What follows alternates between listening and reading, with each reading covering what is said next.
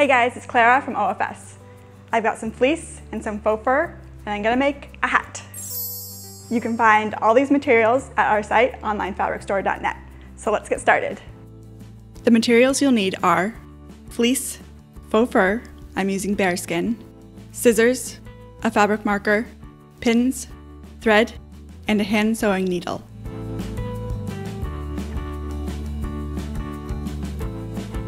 Print, tape, and cut out the pattern pieces. I've done an extra small for babies, a small for children, and a medium and large for adults.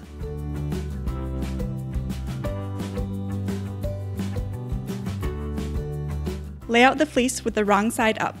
Stretch the fleece both ways to figure out which side is stretchier. Place the pattern pieces accordingly. Trace around the hat top piece, then flip the pattern over on the fold line and trace the rest of it.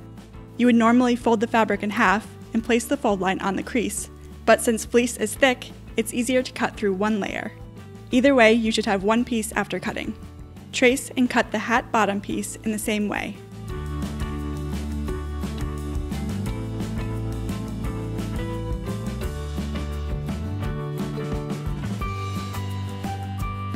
Repeat for the faux fur.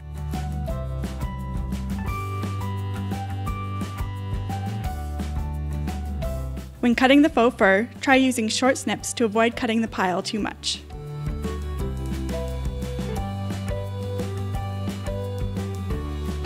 Also, cut 2 pieces of fleece that are 1 inch wide and about 18 inches long for the ties.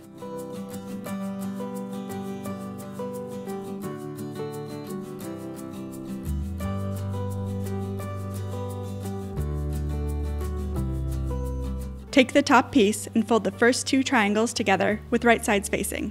Sew down the side of the triangle with a 1/4 inch seam allowance.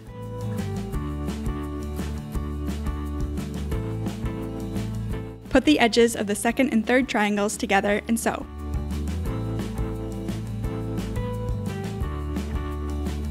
Continue sewing the triangles together. When only the 2 ends remain, put them together and sew all the way down so the circle is completed.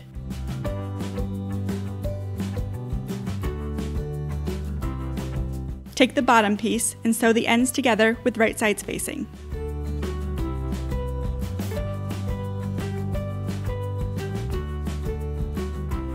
Line up the seams of the top and bottom pieces and pin together with right sides facing. Make sure the ear flaps are facing up. Sew all the way around.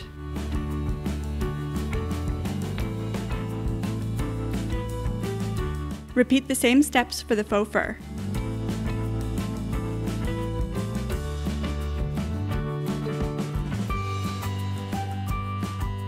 It can be a little slippery, so you may want to pin as you go.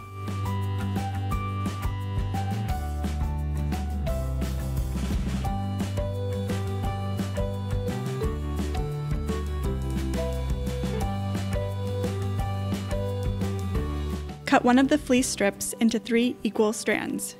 Leave about 1 inch at the top.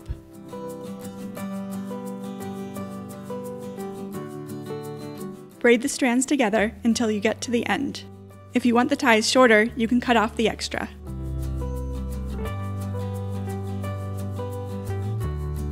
Knot the end, leaving about 1 inch below the knot. Make the strands even, then cut each in half to create a tassel look. Repeat for the other fleece strip.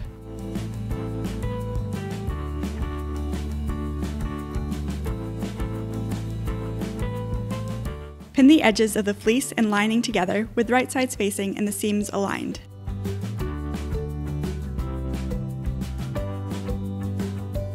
At the bottom of the ear flaps, add the ties so just the top can be seen.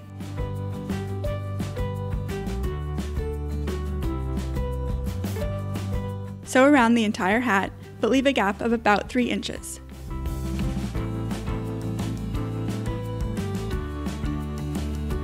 Pull the hat through the hole to turn it right side out.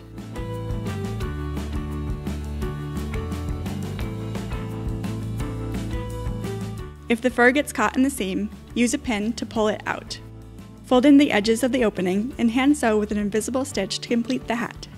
If you're using a different lining, you could top stitch around the entire edge, but with faux fur, it looks better to have it sticking out.